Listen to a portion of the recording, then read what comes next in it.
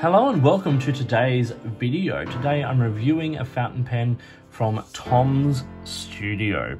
Now I did an unboxing of this and I'll link that below so you can see it all in action.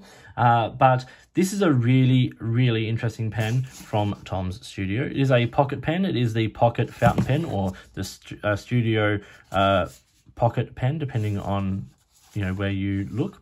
And they say small but mighty. And I did an unboxing, so I showed all the packaging and everything there. But on the inside here, you get some good information about the pen and filling it and refilling it and the nibs that are available. In the box, you get a lovely simple paper packaging for the pen, or sort of like a pen. And you get an ink syringe, which is really handy for refilling and cleaning even the ink cartridges, because it is a small pen. It is a pocket pen. And in fact, it is this pen. So it is a small pen. It is a pocket pen, not big enough for an international sort of standard converter. So they provide it with a cartridge and give you the tools to reuse that cartridge, which I think is absolutely brilliant. So, as I said, this is the Studio Pocket Fountain Pen. This is the Ivy version, which is this beautiful green. It also comes in black and 3 two-tone options, which are beautiful. It has a number 6 size nib, and I have it in a fine. It comes in fine and medium, as well as a extra fine semi-flex, a cursive italic, a titanium flex, an architect, and sometimes it comes with a pro flex nib. So I'm going to talk about the parts and features, and then going to do writing sample, all that kind of stuff, and give you my pros and cons. Okay, so starting at what is the top of the cap, I suppose, simple flat top. The body is octagonal. And it's actually got these sort of large octagonal facets and then these sort of smaller rounded out facets to give the pen a nice sort of smooth feel in the hand. It is completely straight right down to the end here, where the end of the cap, and then you get the beginning of the barrel of the pen sticking out the end there. And it has these micro grooves on it, which provide some nice grip. The end of that is completely smooth once again. You pull that out, and this is the barrel of the pen. So you have this little raised section here with 2 O-rings on it, which is where the pen posts, and it posts and caps onto there. So it posts onto that end, making a very good size pen. The barrel is straight until you get the join there, where you undo it to replace the ink cartridge, and then the grip tapers down slightly, and as I say, gets this number 6 size nib, which is branded there with Tom's Studio, which is really nice. And then a nice plastic feed. As I said, you unscrew the body there, and it comes with an ink cartridge using one of their inks, which is called Deep Black, which you'll see in the writing sample, which is rather lovely.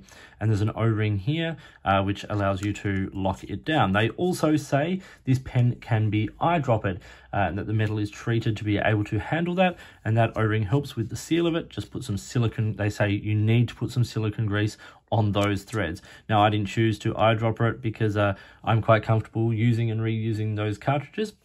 So they say when you eyedropper this pen that it has a 2.5 milliliter ink capacity, which is great because, as we all know, a standard ink cartridge doesn't quite hold a milliliter of ink. So if you want to have a large ink capacity, you can, as I said, eyedropper this. I just want to point out once again these grooves here that run down the barrel and horizontally around the barrel and down the grip section. They're there to stop the section feeling super slick and just provide some texture under the fingers. It's a nice detail that companies who make metal pens often don't take into account, but it's nice to see a few brands doing that now.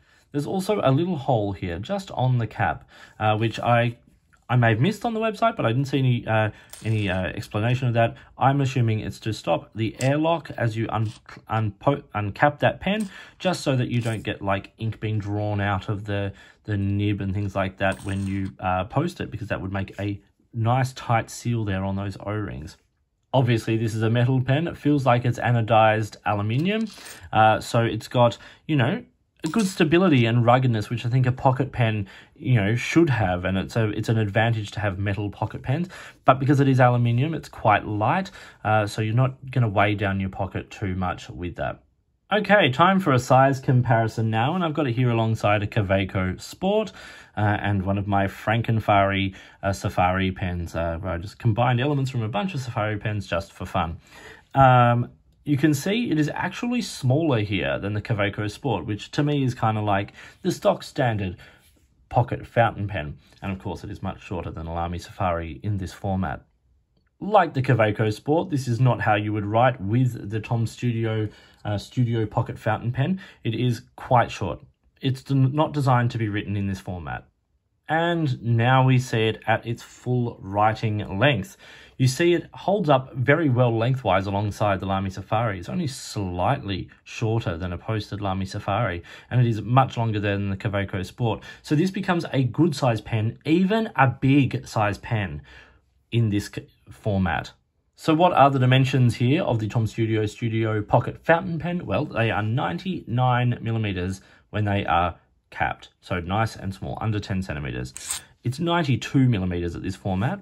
And then once you get it posted, it is 163 millimeters. So a good size pen, as I said, even a long size pen. Obviously, given the fact that it posts so deeply onto the barrel there, all that cap weight is sitting on your hand, so that's okay. The pen weighs a total of 25 grams, and I feel the balance is very good in this format. The grip section ranges from 9.2 to 11.2 millimeters, so it's a good size. And of course, it's got a number 6 size nib, so your writing distance away from the page is incredibly comfortable. So the Studio Pocket Fountain Pen retails on their website for £85, or around 108 US dollars, 165 Australian. Now, you are getting a pen that has gone through multiple, sort of prototypes and planning and designing and done by, the company themselves. It's a small company, it's a unique pen, and it is their design. So I think those price points for what you get are actually pretty good. There are certainly brands doing pens that are of lower build quality for a lot higher price. Let's do a writing sample now. Here we have Tom's Studio. We'll call it the Pocket Fountain Pen.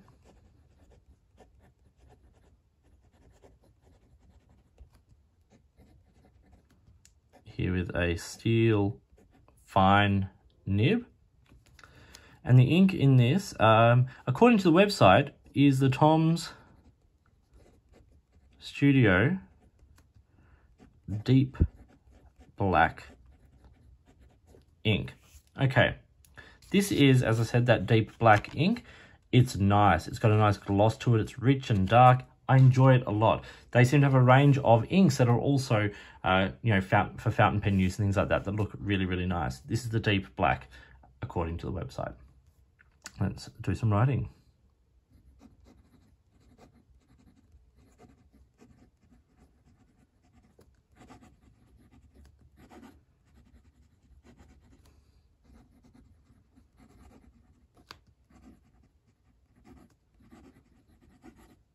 Okay, there is feedback on this nib. It isn't buttery smooth. It's certainly not scratchy, but it is also quite fine.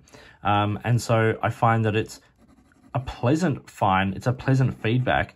I quite like it. You definitely feel your writing sort of on the page. Let's do some quick writing.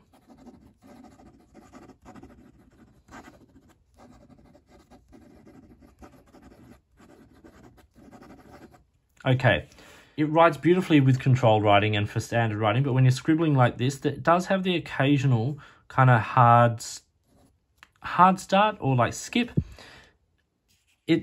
But for the most part, in everyday, like this is pushing it to an extreme that you wouldn't, consistently write at. But with everyday writing, as you could see through all of this, it wrote perfectly well and reliably and consistently. It is a pretty stiff nib, but I wouldn't say it's dry either. I'd say it's actually quite wet. So it's got some nice flow and everything to it. And reverse writing, it's dry, it's scratchy, it's not ideal. But for everyday writing, and don't forget this is a pocket pen, so you're talking about a pen that you're going to carry for everyday writing. It actually keeps up very well and it does a nice job. So for standard writing practices, when you're not sort of scribbling super fast and pushing the nib and feed to its limit, works beautifully. So what are some of the pros and cons of this Tom's Studio Pocket Fountain Pen? Well, The only cons I have, there are two, and they're kind of linked in a way. And it's these grooves on the section aren't going to be for everyone. People either like a textured grip section or they don't, or you're impartial to it. But if you don't like it, just be aware that there are micro grooves on that section. And to me, it doesn't actually stop it feeling like slippery. I've got a number of anodized aluminium metal pens and it feels sort of the same. Like, it's not slick, but I don't know how much grip it's actually adding. Maybe if they weren't there, I would notice it more. The other thing is this is a pocket pen, so you carry it in your pocket. It moves around a lot. You do get splatters of ink as it's moved around. That happens. And they end up in the cap.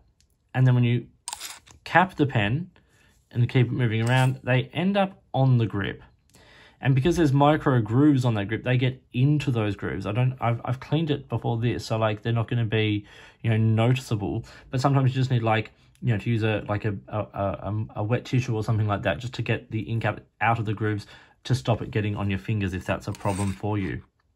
But pros, okay, so I think the price is pretty good. Like, for what you're getting, I think it's a really great price. As I said, unique boutique brand. Working at a small scale, making pens of this quality, and at that price point, I think it's really great. I love the size. Both the small size fits so well in the pocket, it's good in your hand, and then at its big size, it's a big pen. That's a good size. I would be surprised if anyone's hand was too big for this pen. And if you had small hands, I still don't think it's going to be a problem because the weight and the balance of the pen is so good. I love also these facets. Now, they're not just clear, square cut, octagonal facets.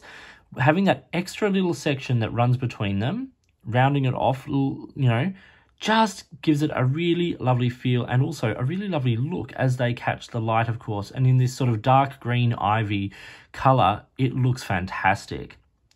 I love the sustainability of the brand. Fountain pen cartridges get a bad rap because of the fact that they are not great for the environment. They are plastic that is going into waste. So how do you rectify that? You reuse them, and that's something I do a lot. So not only does this brand get behind saying reuse our cartridges, reuse, they provide you with the tool to be able to do that in the box with the pen. So they've taken that into account. It's great. Also, their packaging is all, like paper and card and things like that. It's sustainable and recyclable. That's really, really great. Back to the actual pen itself, I love the range of nibs that are available. The fact that they make an Architect, yes, it's for an extra price, but they make an Architect nib that you can get on this pen straight up is awesome. And I love the fact they have some flex nibs available in a really sturdy made metal pen. Love that so much. And then I love the build quality of this pen. It's nice, big, well-cut, turned and anodized pieces of aluminium. All the micro grooves are really nicely done. It's got nicely cut threads. And one thing I love is with these O-rings, that they're kind of out of the way. They're a necessity for posting and capping the pen, but the only time you see them is in between those formats. So when you're writing with it, they're out of the way. When the pen is capped and stowed away for to put in your pocket, they're out of the way. I really enjoy that. The thought has gone into that, and the thought has gone into so many aspects of the making of this pen, and I really appreciate it. So this was the Tom's Studio Pocket Fountain Pen. I hope you found this video interesting and useful. Please like and subscribe, hit the notifications button, all of that kind of stuff. If you've got products you think I should be looking at, or if there is a way you would like to support this channel, I would love to hear from you. It's your support that makes all of this possible.